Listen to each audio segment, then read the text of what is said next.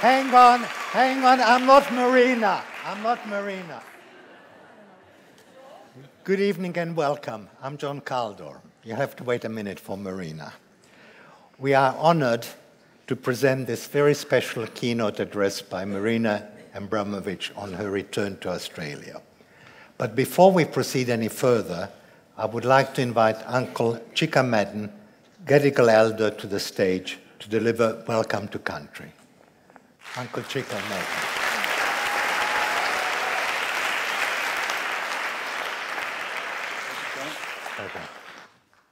Good evening, folks. My name is Charles Madden, but known around the inner city as Chika. It's a nickname I got many, many years ago, going to Redfern Public School, which is now NCIE, the National Centre for Indigenous Excellence. I'm from Gadigal land. That's the land we're on at the moment. Folks, for many, many years I've been involved with different Aboriginal organisations in and around the city. I've been a director of the Aboriginal Medical Service at Redfern for over 40 years. Also a director with the Redfern Aboriginal Housing Company, Aboriginal Hostels Australia, and the Metropolitan Local Aboriginal Land Council, where I am still a very active member. Folks, I'm from Gadigal land. Aboriginal land, that's the land we're on at the moment. I'd like to take this opportunity this afternoon to extend a warm and sincere welcome to all my Aboriginal brothers and sisters, non-Aboriginal brothers and sisters who may have travelled here onto Gadigal land. If we have any brothers and sisters from the Torres Strait or further afar across the seas, welcome. Welcome to Gadigal land. Aboriginal land, the Gadigal clan is one of 29 that makes up the Eora Nation. The Eora Nation is bordered by 3 distinctive landmarks. We have the Hawkesbury River to the north, the Peen to the west, and the Georges River to the south. Those 3 rivers form the boundaries of the Eora Nation. Folks, if you've travelled across this great city of ours today, the state or this great country, welcome. Welcome to Gadigal land. Enjoy your stay. Have a safe and trouble-free trip home. Once again, welcome, welcome, welcome. Thank you. Enjoy the evening.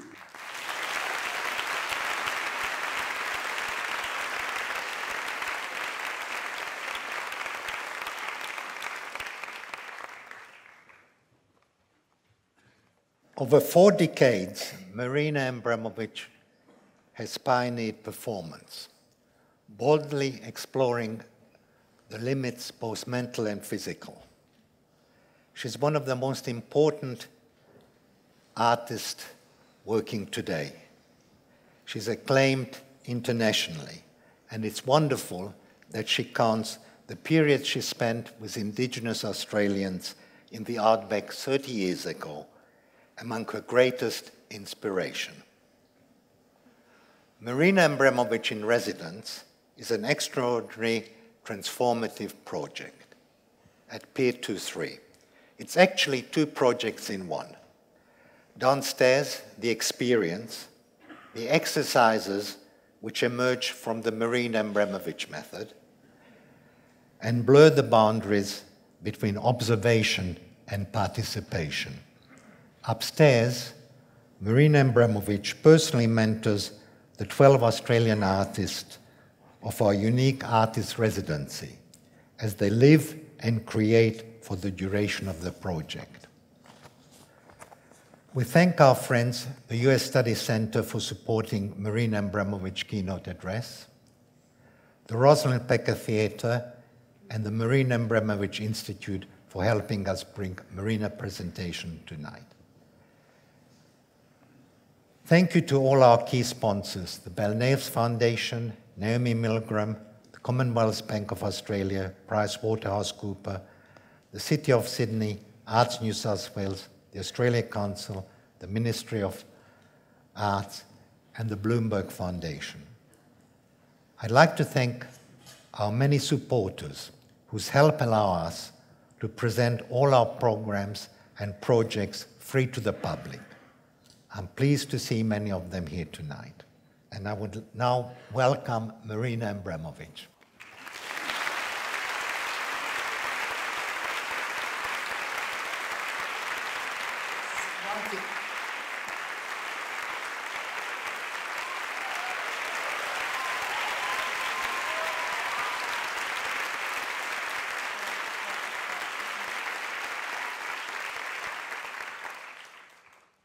All right. Don't cross your legs and close your eyes and sit really comfortable. So we start this evening with just simple breathing exercise. Close your eyes and listen to my voice. And very, very slowly breathe.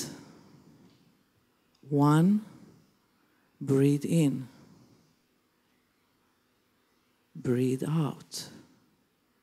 2, breathe in. Breathe out. 3, breathe in. Breathe out. 4, breathe in. And breathe out. 5, breathe in. And breathe out. 6, breathe in. And breathe out. 7, breathe in. And breathe out. 8, breathe in. And breathe out. 9, breathe in. And breathe out. 10, breathe in. And breathe out. 11, breathe in and breathe out. And 12, breathe in and breathe out. Slowly open your eyes and welcome to present. Welcome to here and now. For me, to start lecture, it's always important to arrive from somewhere into the present. You come from somewhere else and you go to somewhere else. But when you're in this kind of space and time, right here with me in this space, the only reality which exists, it's here and now. There's no any other reality. Past already happened, future didn't happen, and the reality is us in this space. So, let me start from the beginning. What I should tell you, how everything starts for me, and how I get to all these methods, institutes, immaterial art, and everything else. I was 12 years old, and I was painting, doing drawings and, just making kind of scribbles everywhere I can have space in the home. On the horror of my mother and father, every wall was painted by me. And then when I got 14, I was thinking now I should go to something really serious. And I asked my father to give me oil paintings, because oil paintings means you're a serious artist. And I have a little room, which was my studio. And with 14, my father didn't know anything about. He was a general, and he was in the army of Tito time, and hero, by the way. And he didn't really care about art. But he had this soldier who actually, after he finished the war, became abstract painter. So he asked the soldier, can you come with me and buy my daughter some painting, oil painting. You know better. So Soldier came with me and my father to the shop, and he bought lots of different things, canvases and cans and some plaster and some cement and different things. And then he came to this little room and gave me my first painting lesson. And this painting lesson I will never forget till the rest of my life. So first of all, he cut the canvas, but he didn't really put it on the frame like you do normally. He just kind of irregularly cut this canvas and just put on the floor. And then he throws some glue on the top, and then some white paint, and then yellow pigment, and some red pigment, lots of red pigment. And then he put some cement a little bit on the back. And then he took gasoline and just put all over the place. And he took this then lighter and just lit the whole thing. And everything literally exploded in the front of my eyes. And he looked at me and he said, "This is a sunset," and left. So you're 14 years old and you have this sunset in the front of you. I mean, really impressive lesson. So I wait really patiently for a long, long time to this thing dry. It took like months and a half. And finally, everything dry. And I took with the fourth, the nails, and I put on the wall of my room. And this was kind of August. And I went with my parents to holidays. And when I come back, the light was hitting this canvas. And so that all this glue and cement and pigments and everything from the sun just melted. And it was only a pile of dust on the floor, and nothing was left. So that lesson somehow really formed my entire career, because later on I understood, for me, the process was more important than the result. And then I was looking into, different artists that really was important for me, like Yves Klein. Yves Klein was always talking about that actually this painting was just the ashes of his art. And same Yves Klein in 1956, on the Bridge of Seine, sold to his collector artist sensibility. So how he can sell artist sensibility? He said to him, "I'm selling you artist sensibility." And the collector was eccentric and maybe liked to help the artist. And he said, "How much?" And he said the amount. And he wrote the check, he gave to the Yves Klein, and Yves Klein took the match and burned the check. And all that went into ashes again, into river. And then, it's become again idea of immaterial. So I came through lots of these different influences and realizations through my work, that actually I was interested in immateriality of art and not materiality. And so what is this immaterial? What is how I get into the performance in the first place? First of all, for an artist generally, it's really important to understand what is the best tool to make his work. It's not performance for everybody. It's somebody, painting is a great tool, or being sculpture, or being paint, or being the writer, or you want to make the films. So people of photography or any of this medium, they're just the tools. Which is the most important is the concept, what actually you're doing with these tools. And in very early stage, when the first time I made my first performance, I stand at the front of the public and I realized I was like electrified. It was something that I could never experience. Went energies from my entire body, like electricity. I could never go back to studio and do something two-dimensional. I could not paint. I actually have to perform. And I understood that this was really a tool for me.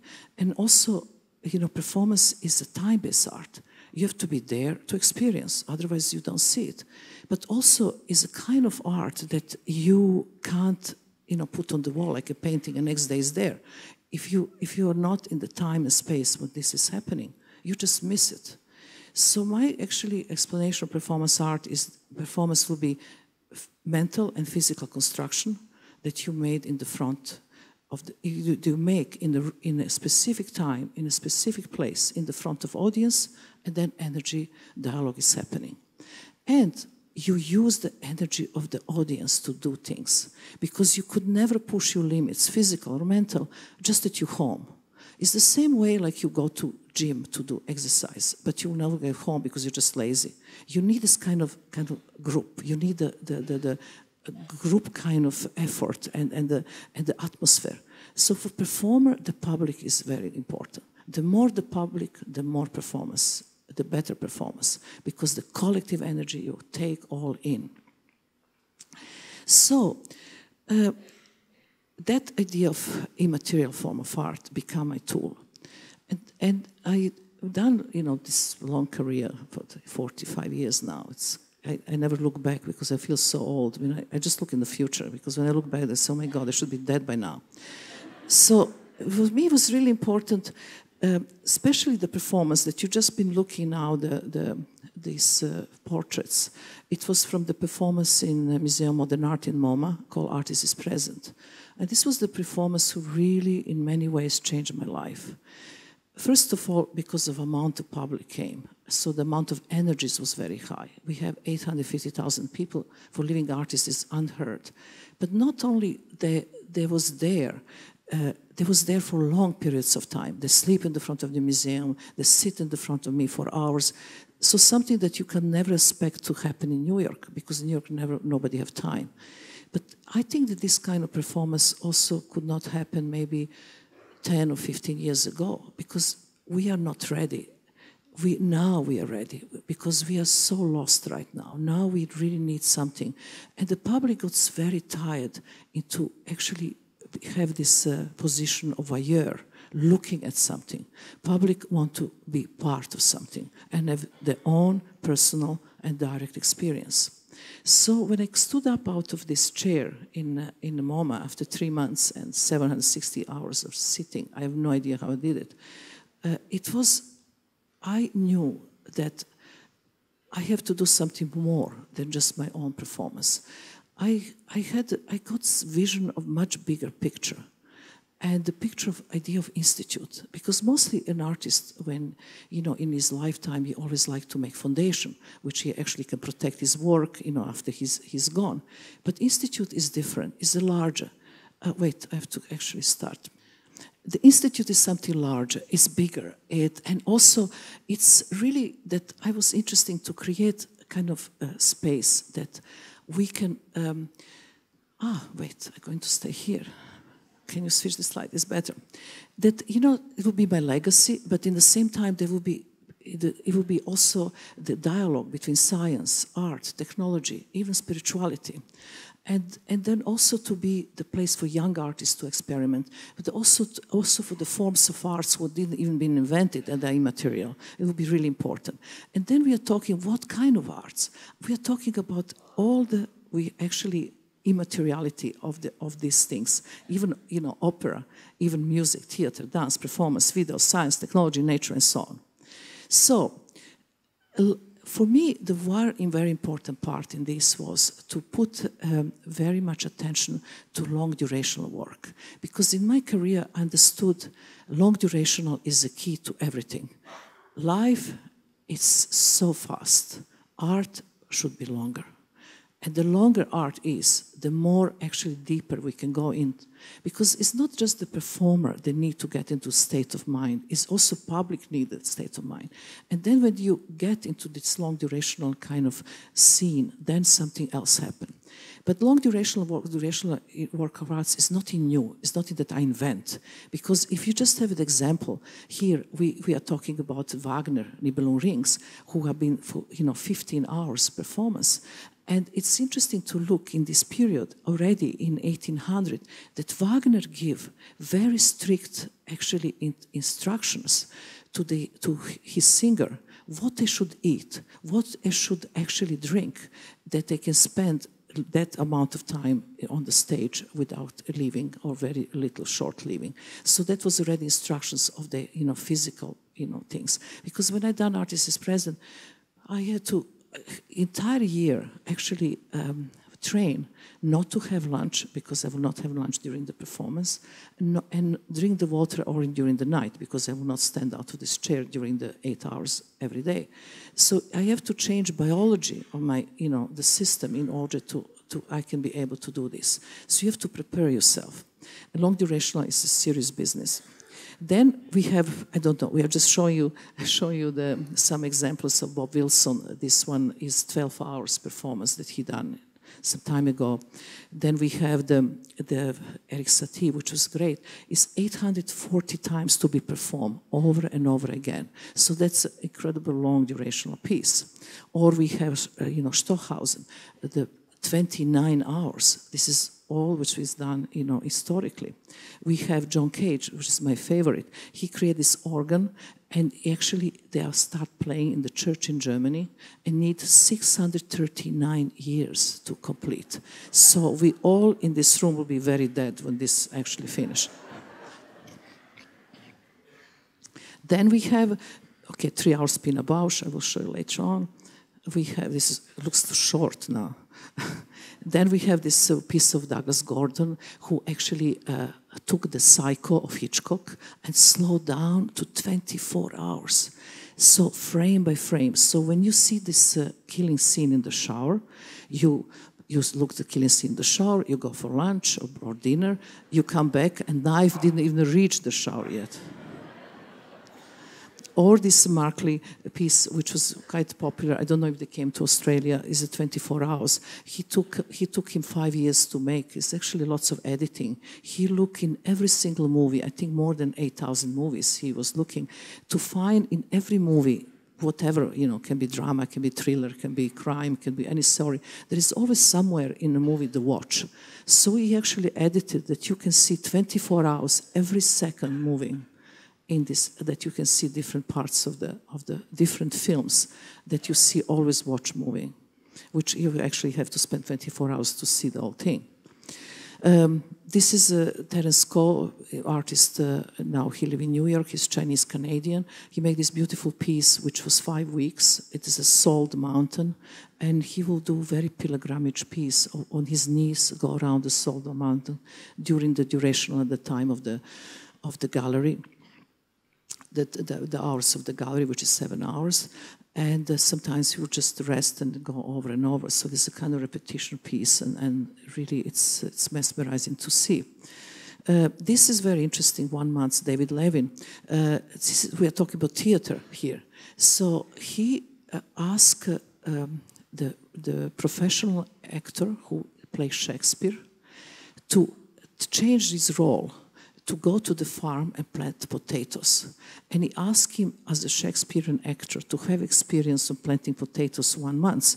And he will, outside of Berlin, and he will bring the buses of his public to see him planting potatoes, till the potatoes grow, till the potatoes he pick up from the ground and give to the visitors. So the idea of replacing the theater into another context and see what kind of experience he can have in outdoor. This 40 days, Tino Segal, who is quite interesting artist, he's a choreographer, but he asked different artists to perform his pieces. This piece is called Kiss, and 2 actors, 2 performers will perform this piece, in the duration of this is Guggenheim, in the duration of the time of the Guggenheim for 40 days. And they will always take different positions based on art history, that you can see how the Kiss can go looking to the paintings, looking to the sculptures from Rodin to Michelangelo, to everybody. So we come to again, we're talking history, long duration. This is absolutely my favorite. I think this man is a master, and I am very humble next to him. It's called Te Ching, who is a Taiwanese artist who made in his life only 5 performances. And each performance was 1 entire year. I never made anything longer than 3 months. So to me, this is incredible. And one piece he made, he created a cage in his own house, which is just a sink that he can take the water and drink, and a little bucket that he actually can go, into the toilet. And his friend once a day comes and take this toilet out and give him once a day the food. And he didn't talk or speak to anybody, and visitors can come him in this voluntary prison for 1 entire year. Which was interesting when I talked to him about this project, and he said to me, in this complete solitude and isolation, voluntary solitude and isolation, he was saying to me, when I'm sitting on one side of the bed in the morning, this is my bedroom. Then I sit during the day in the middle of my bed. This is my living room. And when I sit on the far right corner of my bed, this is my garden. And this is so beautiful, the idea that actually with that voluntary, very monastic attitude, he actually understands that it's not the body who travels, it's mind who can go anywhere you want. So the other pieces he made, another year piece that he just put a clock, that you go in the offices, you always put the clock to measure the time. So he done this every hour for 1 year, which is another huge repetitive activity, which is incredible thinking of, that you can't sleep more than 1 hour, that you can't go away from the clock, you can't even the food, you have to be constantly in relation to this clock. And this is pretty incredible, the restriction to do. This is another piece of him, 1 year, that he actually decided to be outdoor in New York 1 year. So to do that piece and never take the shelter during the winter or the summer. And to do this, he have to make maps of the entire city, that he hide the little pieces of money that he can actually go outside on the corners and buy the food. And he wash on the Hudson River. And the last piece he made 1 year, he actually tied rope with another artist, and 1 year they didn't like each other. They didn't hardly even talk to each other, and they was kind of bounded by this rope. And then they cut the rope. I was there in that New York. It was very emotional. So what is interesting about this artist is when you ask him now, after 5 years, 1 year always, doing performance, when you ask him now, what are you doing now? And he say, now I'm doing life. And that's, for me, the biggest reassurance that actually that work really works. Because artists make work to transform themselves and to transform the public and to put them in a different state of consciousness. But if this artist went each year with this kind of complete extreme experience, something really happened with him. When you an artist make one work, he wants to put everything he knows into the work.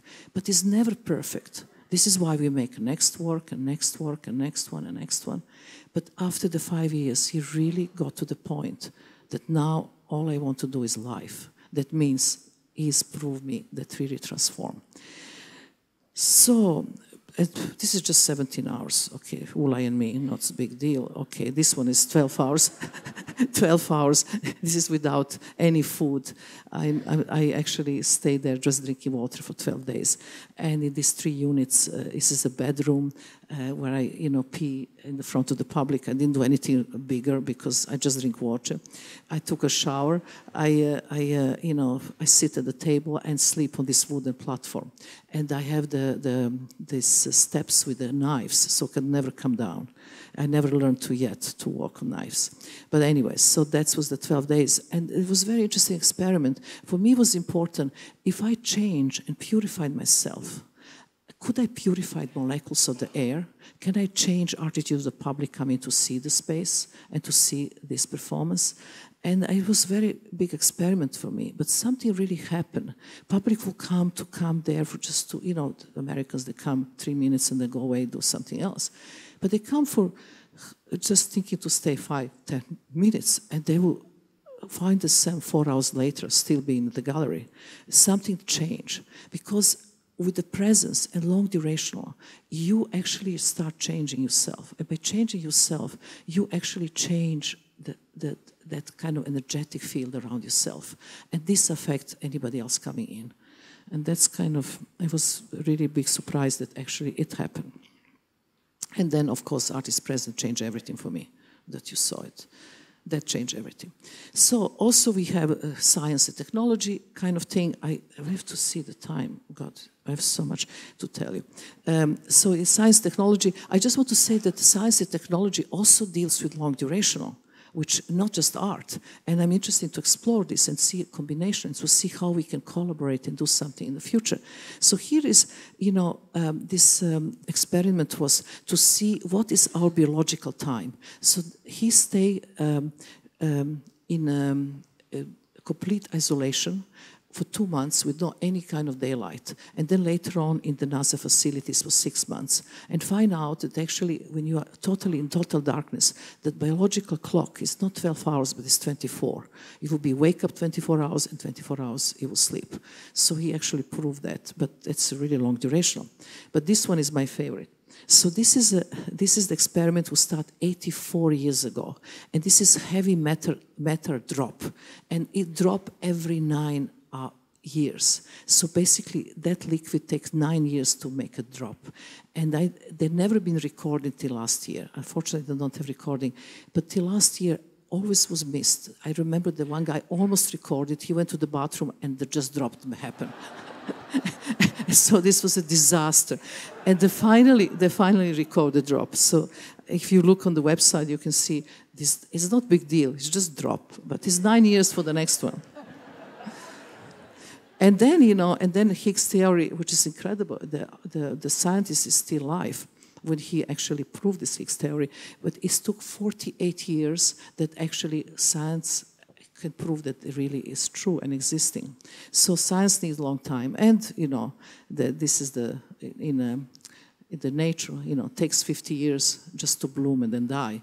And then we have, of course, crystals who are endless, and this is like endless story. So let's go to Hudson. So now I absolutely want to do this institute, and why I can do this institute? I found a place in Hudson, which is upstate New York. So it's about 2 hours with the train and or the car, and it's very close to Bard College, to Dia Foundation, to Howard University, the Mass MoCA Museum. So it's a kind of interesting between all these different things happening. And Hudson is it's a city which is not big. It's 8,000 people live there, and I found this really building. I actually brought the Ramcall House, which was for me interesting architect. He's not just architect, but he's a thinker and philosopher. And I brought him to this city and said, okay, I want to do this institute, and can we do something together? So this was the building which we found. The building was old theater, who was built in 1930s as a theater, then the change into just the movie theater, then to change into the antique store. It's lots of different stories. So I found this place, and I said, okay, this is quite big. It's 24,000 square feet. So can we work and renovate it, restore it, and create this vision? So he said, fine, I'm going to think about it. But his thinking is expensive. So this is why I'm not built yet. So this is where I'm stuck. This is why I decide, okay, I have to do institute everywhere I am. This is why right now institute is in Australia. Then we just done it in Brazil, and we're going to Shanghai and whatever. So this is what happened. I wanted to create the idea of the method. When you go, let me just get out of this. It's complicated. So you go to the institute. This is how it's going to happen. And the first thing you do is to sign the contract. You can't just go there for 2 minutes and look. You have to sign contract with the institute that you're going to give us your word of honor, that you're going to spend 6 hours. The 6 hours is a really important commitment that you are making. It's not you kind of in and out. You have to make this commitment, otherwise you're not going in and you're not getting experience. If you give us your time, we give you experience. If you don't give us your time, you don't get anything. I think it's fair. So you go, you sign this contract. When you go through this 6 hours experience, you actually, after this, you get certificate of completion, which you assign by the institute, and you can put on your wall if you like. So now, orientation hall. I love this. This is all virtual now, but this is, I hope, to be reality before I'm gone. So orientation hall. Orientation hall is when you go in, you have to put your lockers, like it's very similar like here, your telephone, your computer, all the gadgets will remind you on time, the watches, and you get lab coat. I am very big on lab coats. I love lab coat idea because, first of all, it's immediately change you between just a normal, visitor. You turn into experimenter, and you also is so democratic because everybody look the same, and you have this kind of feeling of the enthusiasm, like a kids. Because when you get older, you get less curious, and this is the problem. This is why my public is huge young public, which I'm really happy. But we have to learn to stay curious and be child, regardless the age. So you get these lab coats, And then you go to water drinking chamber. So the institute going to learn you how to drink water. We drink water without thinking. We made so many different things without thinking. We drink the water. You make phone calls. You're writing your emails, and all together in one time. Drinking water is so important. We are 70% made with water. Drinking water consciously, it's, can change a lot of things. Even now they had experiments in Japan, in the scientific experiments. If you take a glass of water and you drink it with anger, and then you take the same glass of water and you drink with love and tranquility, and you look this both glass of water under a microscope, the molecules of the water which you drink with anger, they're really disturbed and kind of different than one they're very symmetrical and completely harmonious, the one with love. So we know that our mind can make you sick and make you healthy, but water can be drinked and can be medicine. So anyway, it's very simple, learning to drink water. Then we go to the crystal chamber. I'm really big on crystals because crystals are for me they're like a simplified computer of our planet, and all information going to crystal. And if you can tune yourself to the vibration of the crystal, you can really learn a lot. Eye gazing chamber came from Artist is Present. This whole idea that you gaze total stranger. It's a very important idea of gazing total stranger, because one thing we don't do is we always talk, and we always kind of afraid to really look somebody you never met in your life in eyes, really looking deeply in eyes. But the eye is the door of the soul.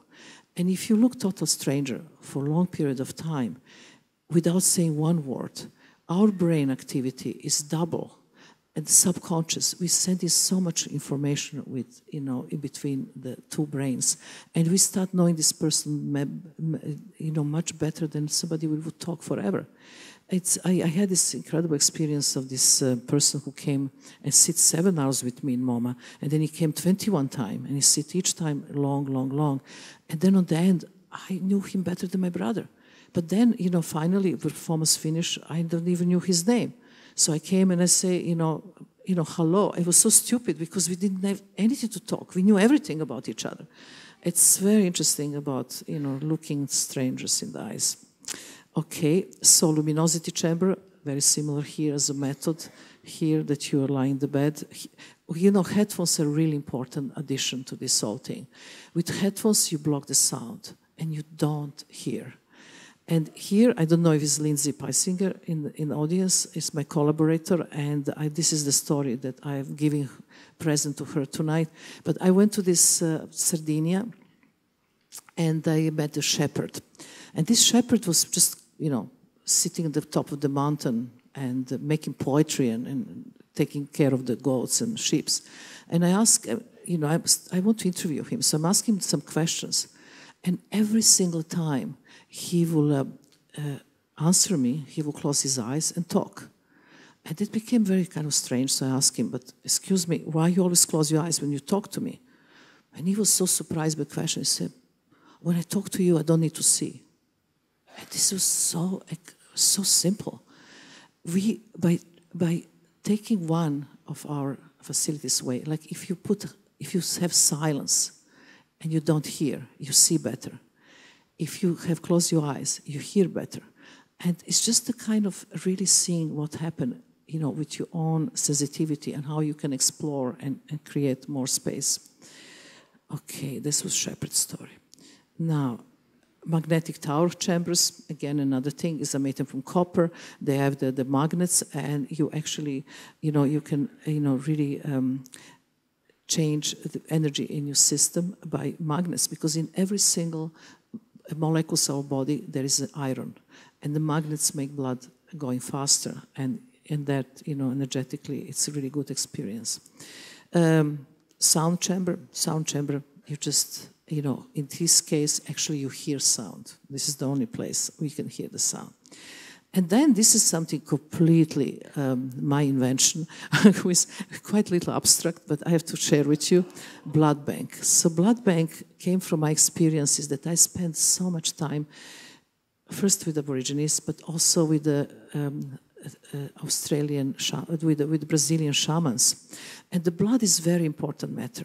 And I understood through shamanistic healing that actually if you take drop of blood, you can heal person on distance. Even if the drop of blood is dry immediately, still there is a living force. And that living force continue till you die. And the moment you die, even dry blood actually don't have energy anymore. So I was thinking, okay, if this is true, I'm an artist, and as an artist can do things strange. So I was thinking, what if I take, let's say, 250 extraordinary people on our planet, the scientists who contribute to the humankind development, the philosophers, the artists, the indigent cultures, who are distinguishing, somebody really special. And we take from each this person one drop of blood on the glass frame. And we sign what it comes from. And then we create this glass chamber, who is locked and nobody can come. But then, once a year, I can invite the most important, the best, absolutely the most powerful shaman of that moment to come and energize all this blood, so that these people can be more active and save any kind of illness in the activity. So this is blood bank. This is unrealized project. So that's a long story to make it. And then, so now you go through these old chambers, and of course you are tired and it's past few hours. Then you can go into long durational chair. This is one prototype. We are trying to do many of them.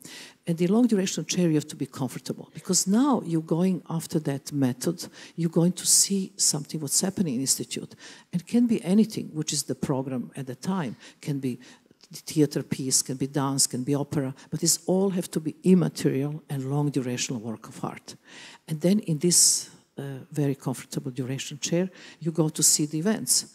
And if you fall asleep, which is very possible because it's long, you're going to be transported to parking lot. and then you go there. I mean, you're receiving don't underestimate the dreams. You're receiving in your dream things. And then you go and sleep, and then when you wake up, you go to see the lectures or more performances, whatever you want. And then you leave institute with your own personal experience, and you get certificate.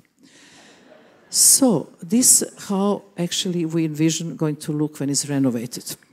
We've done lots of things to raise the money with Kickstarter, and we are still not there that we can actually. The institute is not in existence, so now the building exists, and we are looking forward to the funds to make it a reality. And we will. That's why right now I understand that institute have to be immaterial as possible and everywhere. And now. There are some artists that I would like to show the different works in this place. I would like to commission of the artists who really work with long duration and to create work in institute. This is the one, Guido van der Wever, which is a wonderful piece that he actually is in Iceland. He's pulling this entire board through the snow. So this is the artist I would like to invite. I'm just giving you some examples of that possibility. And of course, now I'm meeting lots of Brazilian artists and lots of Australian artists. I'm right here, and we have residency. So I'm looking at their work, and I'm really thinking, oh my God, who am I going to invite? So the next one, this is Anna Pravatsky. This is a really humorous piece. I like her to invite because, to make institute, to run foundation, to run anything, you need money. And before, money was always made, the foundation was always done, or the artist was always getting sponsored by aristocrats, Pope, the king, and now it's all industry and banks and so on. So she made this very, very sarcastic piece about money laundering, which I would like to have in the institute right away when you enter, to have these machines. She actually wanted to create machines to clean the money. You put $5 and you can choose strawberry taste, menthol, or banana, and then you go back the same $5 clean. So this is with the sound. Now, at the tips of your fingertips, money laundering wet wipes. In a few easy steps with wallet-size wipes. cultivating a clean money culture, a new and fresh way to develop love for money and value. Money laundering. Anyway. You know, especially in the 70s, we never talk about money. You know, if you read this wonderful book of the Patti Smith about called Just the Kids, which is really explaining how 70s was so naive. We was just working because we could not do anything else. So art was everything we want. And then art becomes such a commodity. To me, the very difficult moment in art was when art piece on auction go for $140, $150 million. When this happened, you are not looking art anymore. What you're looking money. You never could look this painting again because that $155 is stick in your head. So this is why I like this piece, because it's you know, the kind of allegory of all things. Okay, so the next one. She is an Indonesian artist. She studied Buto dance, and she made this incredible piece, dancing on butter.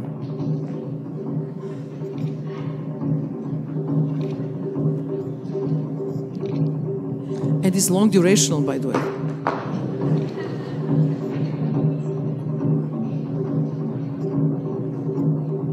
She's coming to Adelaide Performance Festival this year.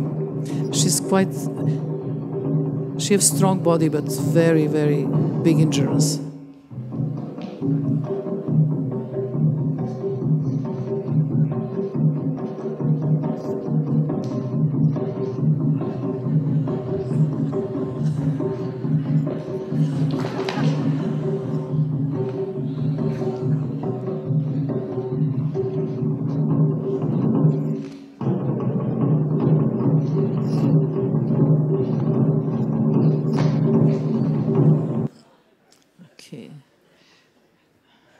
So this one's, this is Finnish young artists, the couple, the two of them, Tellervo, Karian and Olivier. So what is great about this piece is they go from the countries to the countries, and they asking people to complain about their life, about the politics, about everything. And they create these complaining choruses. And I love to open my institute with huge chorus of complaining. And I'm sure here, if they come here, there's a lot to complain.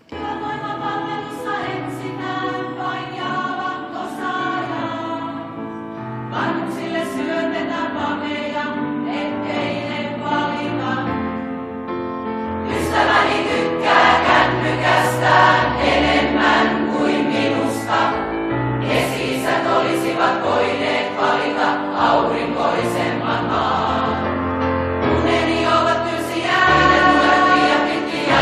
Saavat edelleenkin miehiä, huonompaa valtaa kuulijat menestyy liian hyvin elämässä. Kesari on liian paksu, miksi aina juuri minä? On se niin väärin, on se niin väärin, on se niin väärin, on se niin väärin. Not bad, not bad. Okay, so where we are now. Okay, the Pina Bausch. So this is Pina Bausch for me, it's one of the absolute masters. And which is interesting, she's really cross between dance and performance. Because what she do, she put her dancers in real situation, and then from that real situation come that energy and all what's happening.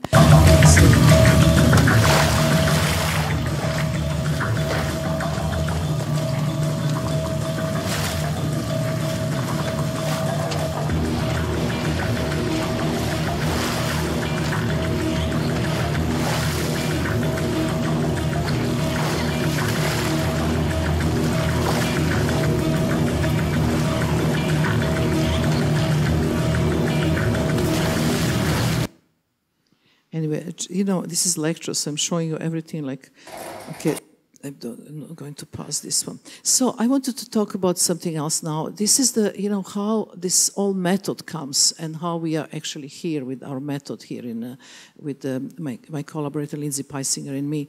We start this in to introduce this all new work in Serpentine Gallery in London. After Artist is Present, I had this kind of huge crisis for 4 years. Everybody was thinking, okay, she made Artist Present, now this is it. She can't do anything more. And I wanted to push the way of the limits of performance in different ways as much as I can. But I didn't get great idea. And somehow idea came. And first of all, just to tell you a little bit of history of performance, the relation to the audience. In early 70s, it was very simple. We have the mostly stage, or you have the cellar, or whatever kind of space was given in underground with the 10 friends or 15, there was maximum public, and you have the performer is performing, and the people are sitting, the public is sitting, and mostly it's the friends who are sitting. And sometimes performance is not great, sometimes it's too long, and the public is self-conscious because it's your friend, you can't leave, and it's kind of very dramatic. And then, later on, I was thinking, I have to change this relation to the public. When I work with Ulay, which is my collaborator for 12 years, we decided to remove the chairs, no chairs. We have to give complete freedom to the public. Public have to be free. And whatever they wanted to spend time, that's on their own. If they want to spend 3 seconds passing by or 10 hours, it's their own decision. So we remove this. Then in Artist is Present, I changed the idea of the public again. And I say, okay, here what we have to do is to create one-to-one experience, and the group is watching, which we done with this seating situation. And then now in this Serpentine, we actually create the situation that the public is performing, and you are just facilitating public to actually have their own experience. So this is where we start with the lockers, the same as here, that you have to put everything in the locker. And I think that I want to just to put attention in the few exercises here. One of the very important exercise I think was, especially also here the same, it's a platform. That little platform is just a wooden platform, nothing special. It's only that much higher than the ground. So it's very easy to step. But the moment, and then you are with the facilitators who are here, and I'm so happy you are here to see this lecture. And thank you, because you are amazing in this Kaldor method. So Lindsay is training them to really find a way how we can be gentle, how we can be not abusive, how we can be really incredibly sensitive to the audience who never understand what's going to happen. Now they're with their telephones without watches. They have the headphones to block the sound. So they kind of slowly guide it with the hands or gentle on their shoulder into the platform. And then they step on this platform, and everything is happening there. This is a magic place, because it's some kind of collective energy comes together. And which is interesting, that's not that this kind of idea of the viewer and the one who is performing, because viewer is seeing, just standing outside of the platform, what's happening on the platform. But then at one point, somebody will take his hand, and the viewer become performer, and then the one on the platform will come and observe the viewer performing now. So this is all this amazing stuff happening. There was this kid who was coming, almost every day, and he was, actually, we have to be 12 years old, but this kid was 11. Somehow, I don't know, he passed the control, but he came with his parents every day after school. And after, this we're talking, 3 months. So after a while, I say to the parent, can I talk to him? He said, yes. It's called Oscar. So I say to him, excuse me, why are you coming every day? And only come to stand on the platform. You just come and stand on this platform. And he said to me, I have so much pressure in the school, and I have so many things to do, and my room is so untidy, and I'm always, my parents are really severe. So now, since I stand on the platform, I go home, and before I do anything, I just stand in the middle of the room with eyes closed for a while, and then everything is okay. Wow. He really understood. So the expression of the people and the inner journey, because they close eyes, they have this whole, it's quite strong. Its emotions come up, and this total concentration is there. And then one thing is about this whole thing, that that you find on the platform the most incredible combination of the people who you never can find them anywhere else. You can have Bangladeshi housewife next to science fiction writer, next to the tourist, next to the teacher, next to the farmer, I had the farmer who was coming. And it was just, and then, you know, they come once and they start keep coming and coming. One writer, not science fiction, another writer, he was coming there like every day for 3 hours, just slow motion walking.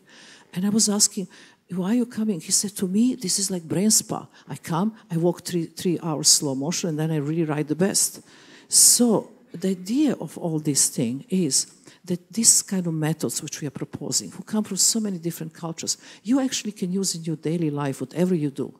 It is not necessary. You don't need to be an artist. You can be anything, because it actually works for any activity. And to me, this is the most incredible image. That 3 generations together. That's what really makes that this platform really works in so many ways.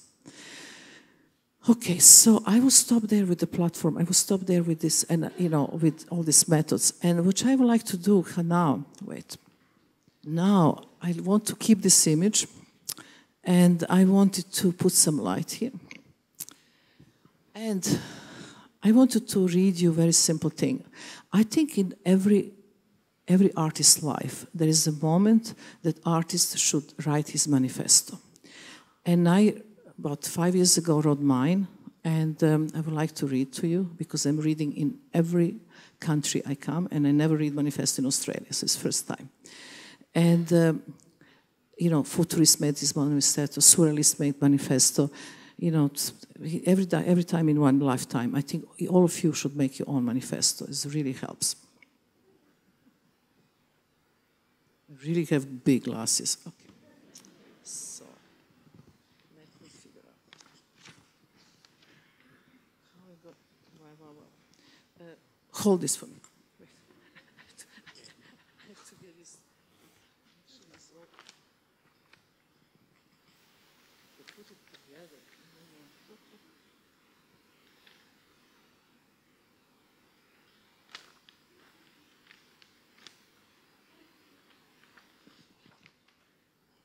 Thank you. You know, I'm kind of comfortable on the stage, I have to say. But you know, I love when things don't go perfect, because I've done my best lectures when everything gets wrong. Once I was in I don't know, whatever, Czechoslovakia, someplace, and I start talking, and after the first sentence, just all lights go off. So it was complete dark. So I had the 2 choices: or I stop the lecture till lights come on, or I do lecture in the dark. I done all lecture in the dark. Okay, now, an artist's conduct in his life. An artist should not lie to himself or to others. An artist should not steal ideas from another artist.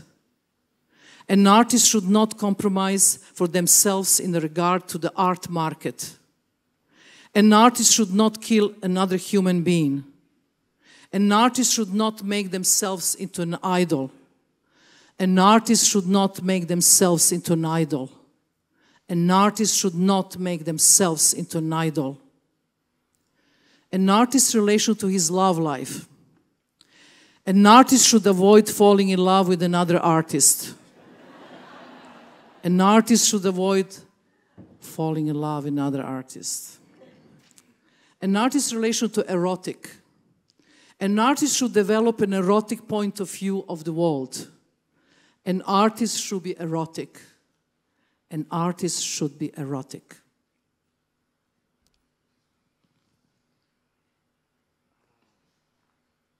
An artist's relation to suffering. An artist should suffer.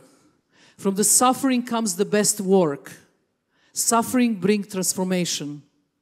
Through the suffering, an artist transcended their spirit. Through the suffering, an artist transcended his spirit. If somebody can come on the stage and give me these pieces of paper, it would be so great. Come. I love. Thank you. Because I hate these breaks. Okay, just give me one by one. Perfect. An artist's relation to suffering. I said that. Yes. Okay. An artist's relation to depression. This is a good one. An artist should not be depressed. Depression is disease and should be cured. Depression is not productive for an artist. Depression is not productive for an artist. You see, it goes so well. An artist's relation to suicide. Suicide is crime against the life. An artist should not commit suicide. An artist should not commit suicide. An artist should not commit suicide.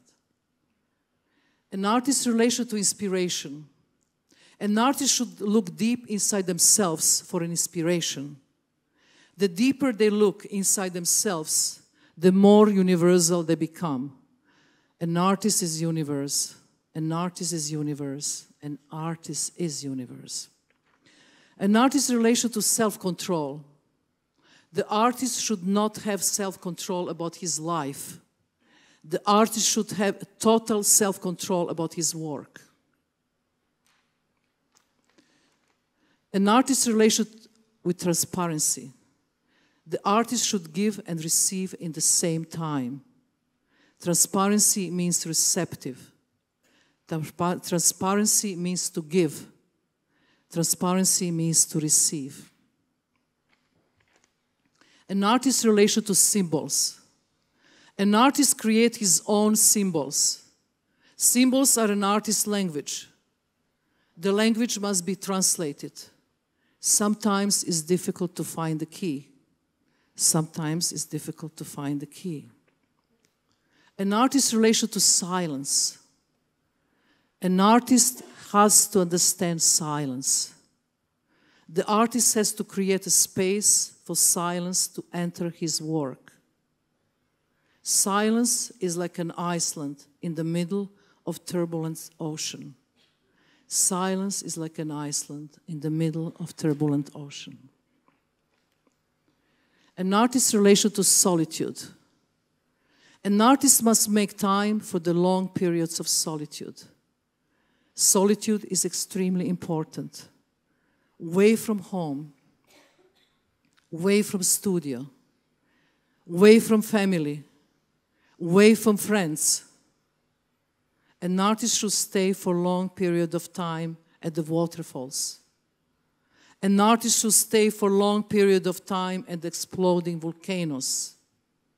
An artist should stay for a long period of time looking at the fast-running rivers. An artist should stay for a long period of time looking at the horizon where the ocean and sky meet. An artist should stay for a long period of time looking at the stars in the night sky. An artist's conduct in relation to the work. An artist should avoid going to the studio every day. An artist should not treat his work schedule as a bank employee does. An artist should explore life and work only when an idea comes to him in a dream or during the day as a vision that arises as a surprise. An artist should not repeat himself. An artist should not overproduce. An artist should avoid his own art pollution. An artist should avoid his own art pollution. An artist's possessions. Buddhist monks advise that it's the best to have 9 possessions in their lives. 1 robe for the summer, 1 robe for the winter, 1 pair of shoes, 1 begging bowl for food, 1 mosquito net, 1 prayer book, 1 umbrella, 1 mat to sleep, 1 pair of glasses is needed. An artist should decide for himself the minimum personal possession they should have. An artist should have more and more of less and less. A list of artist friends. An artist should have friends that lift their spirit. An artist should have friends that lift their spirit. A list of artist enemies. Enemies are very important. The Dalai Lama has said, it's easy to have compassion with the friends, but much more difficult to have compassion with enemies. An artist has to learn to forgive. An artist has to learn to forgive. Different death scenarios. An artist has to be aware of his own mortality. For an artist, it is not only important how to live his life, but also how he dies. An artist should look at the symbols of his work for the sign of different death scenarios. An artist should die consciously without fear. An artist should die consciously without fear. An artist should die consciously without fear. Different funeral scenarios. An artist, you should think about everything. An artist should give instruction before the funeral so that everything is done the way he wants it. The funeral is the artist's last art piece before leaving. The funeral is artist's last piece before leaving. Thank you.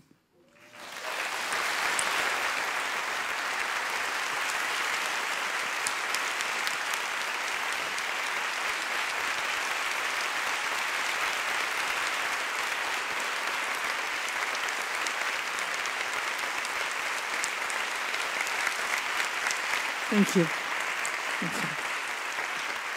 Okay, now, you know, one thing about performance is, for lecture it's fine applause, but for performance you should never applause. Somehow it doesn't work, because it belongs to the theater. But thank you for the wonderful applause. So, questions. Questions. Anybody have the questions? The microphones are here and up there. And you know, always when there's not many questions, I always like to restrict to 3 questions. But then when I see as many, I just change to 7 and then 12 and then 24. Okay, let's start first. Hi, Marina. Lots of questions, but I think the key thing I want to ask is, are you looking at a methodology for people to introduce making their life, every moment of their life, art? No. No, why? Okay. Because I don't believe everybody can be an artist. And I also believe that it's not possible that art can change their life.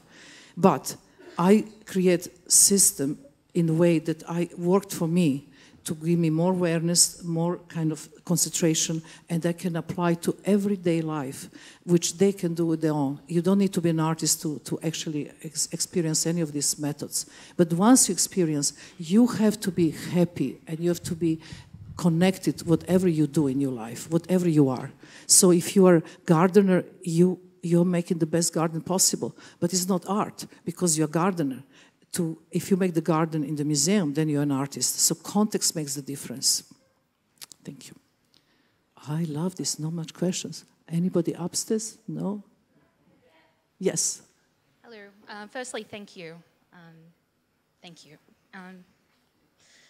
Secondly, do you have any advice for a relatively young artist who can't find art, who is struggling? Okay, that's a good one. Let me just relieve my glasses. I need 2 hands. Wait.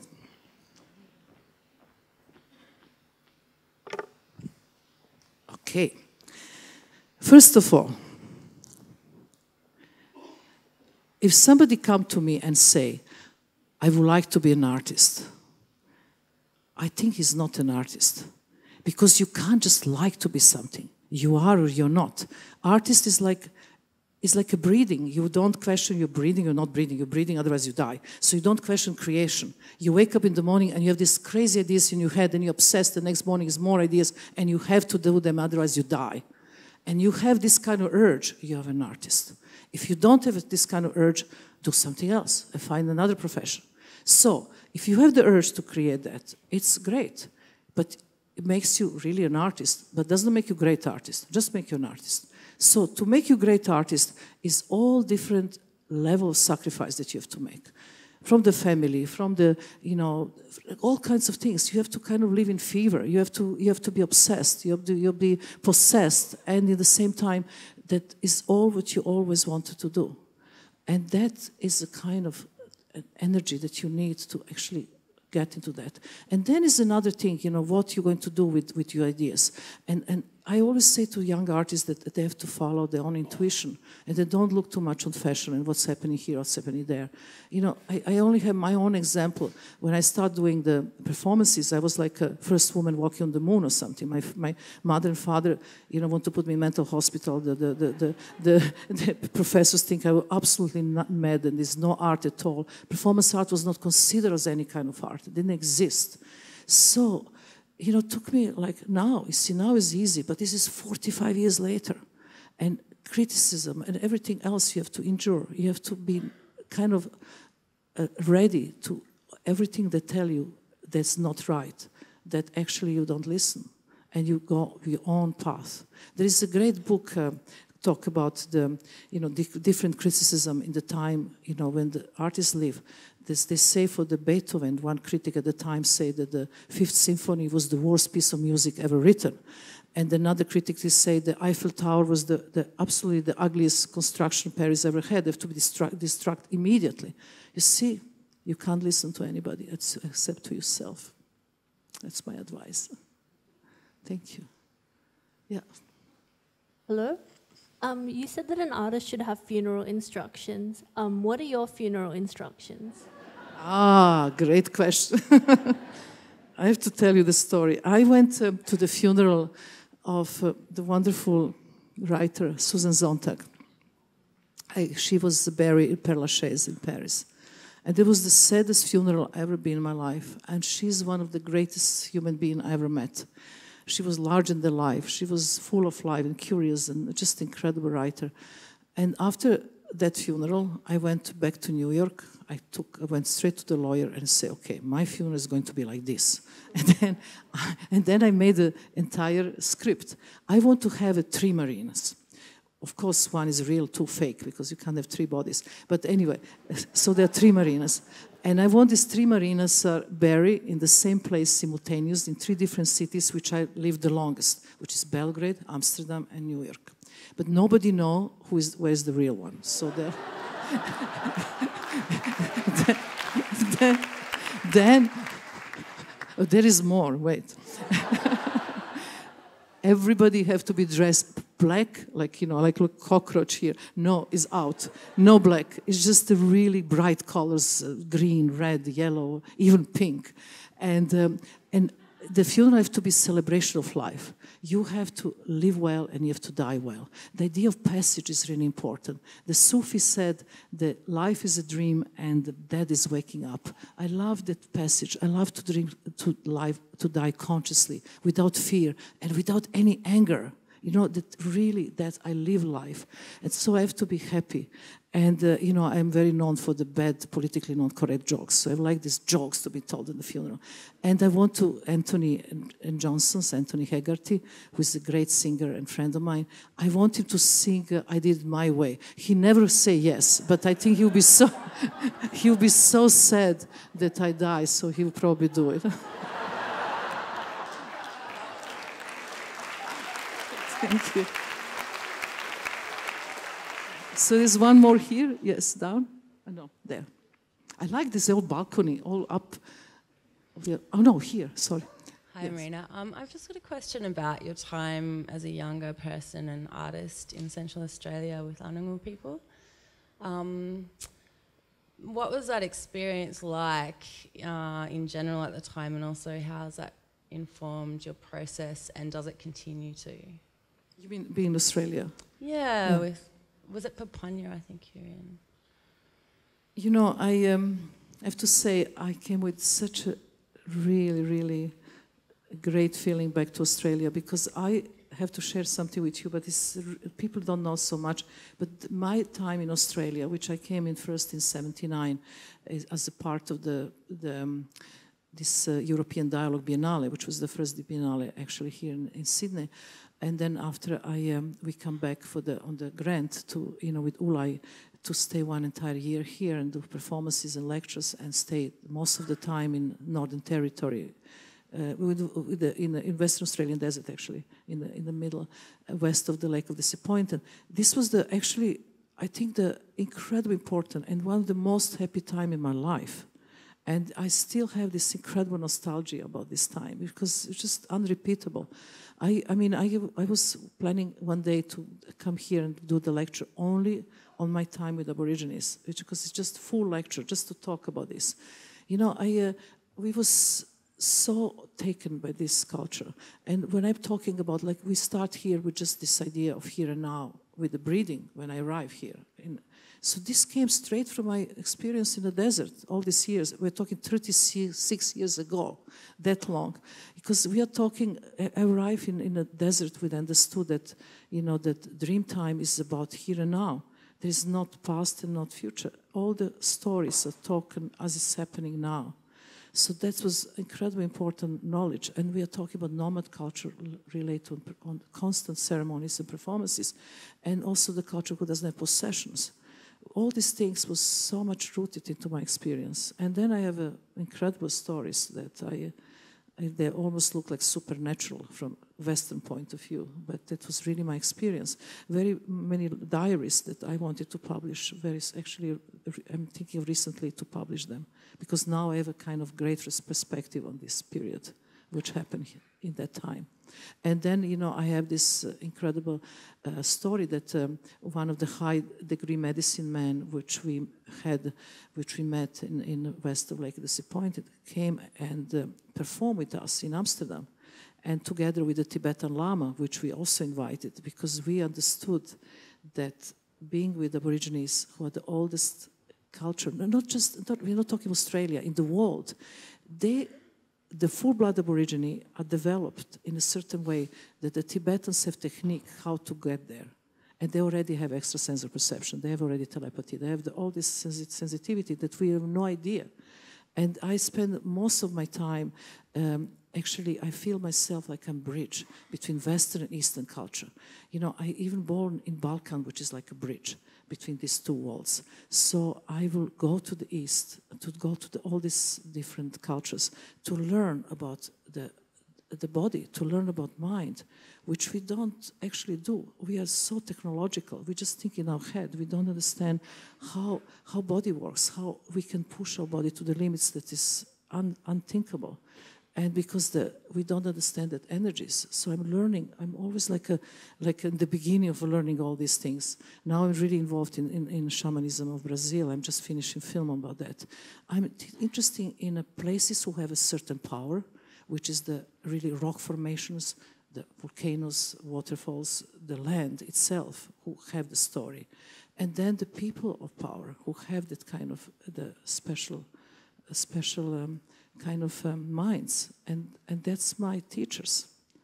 My teachers are not other artists, because other artists always inspired by somebody else. Why should be inspired by second hand, which I can go to the source? Okay, yes. Marina, you want to change the world, and the world needs change. And the performances and exercises change the energetic field and change people. But is this enough, or do we also need more traditional methods of change, like protesting and workers striking? It's a really good question. First of all, it's not me who want to change the world. That's what actually I was thinking when I was young. I completely changed my mind, because what we have to do, it's so easy to always criticize what's wrong in society. There's a hunger. There is all this, terrible wars happening all the time. But it's not, and we are always saying how somebody's have something to do. But what we have to do is to look ourselves. What me, on my personal level, I can do to change. And this is what I came out of that chair in Artist is Present, and I said, I can do this institute, I can create a certain method, I can on my own personal level do some contribution. But it's not just up to me, it's about community. The idea is community can change the world, but community to change the world have to change themselves on personal level. Because we only can lift human spirit if we change ourselves. Only by changing ourselves we can change the world, not any other way. And then, protesting, to use the same terms, aggression, violence, we just get back aggression, violence. It's what I always like to repeat this again, Dalai Lama's sentence, where he said, only if we learn to forgive, we can stop killing. Thank you. One more. I think this is last question. Yeah. Thank you. I would just like to ask about the conflict between a little bit what you were saying, that on the one hand we should live our life in happiness, and on the other hand we should suffer. Suffering is so important, That's incredibly important. Depression, I don't like. That's disease. But suffering is good stuff. Okay, so why? It's really simple. In our lives, we constantly like to choose things we like and things we like to do. We prefer junk food, and we know it's bad for us, and we just don't do the good food. But why we always like to take it easy way? Fine, we are taking easy way, but we never change. We will never change because it's going to the same pattern. Look in love life. You always get to love the same bastard like from previous marriage or relationship, and it's just a different name, but it's the same kind of pattern. And it's never changing anything. So I figure out that, in my life, I can't change. What I do, I take performance and I stage things who are difficult, I'm afraid of. They're dangerous. They are just going to completely unknown place because I never would do in the real life. I stage them on the stage, and then I use the energy of the public to actually push these limits and make very high bar that I actually go through this. And if I go through this, I'm your mirror. If I can do in my life, you can do in yours. So I use this kind of system, how to change. It's things when you are doing things which are really difficult and you go on the other side. It's amazing. I mean, the simple exercise in this Kaldor project is counting the rice. This is a great example. You have this amount of rice. So you have to divide lentils and rice. But this amount of rice, if you decide to count everything, takes around 6 hours, 6.5 hours to do it.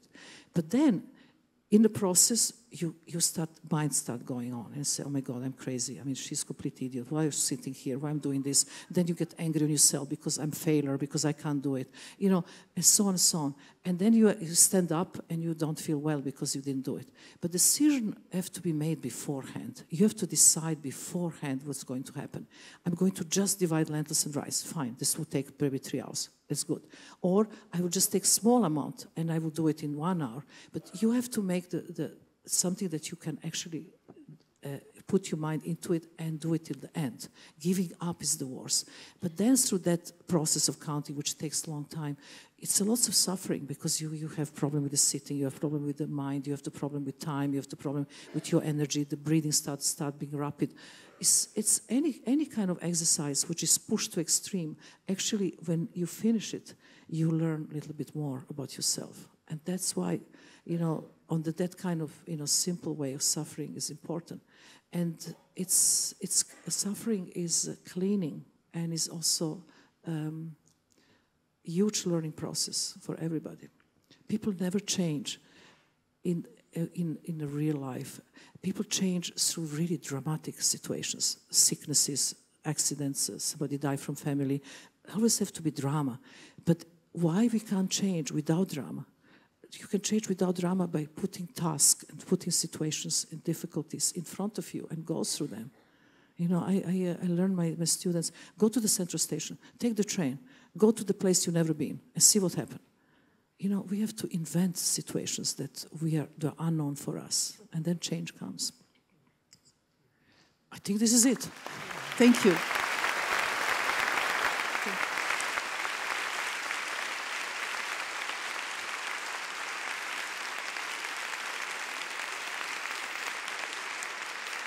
Thank you.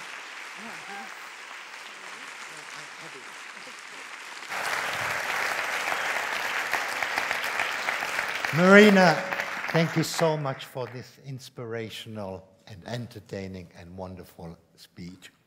Thank I can you. do stand-up comedy next. Well, how about dirty jokes? But, oh yes, the last joke. We all have... Okay, the joke. The joke. The joke is always the same because I never heard any other joke. I'm sure you know that one. How many performance artists you need to fix the light bulb? I don't know. I was there only 6 hours.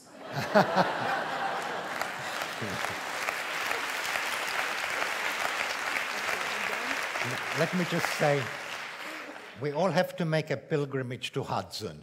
But in the meantime, there's only 5 more days to visit the Institute at Pier 2 and 3, the Temporary Institute. So please, those who haven't seen it yet, please come. It's open between 12 and 7 every day. And it's not just Institute. We have the incredible residency program with incredible artists working, and they're going to perform in the next 5 days. So please come to see these 2 on the 2nd floor. Thank you very much, everybody. Shall I pick those up?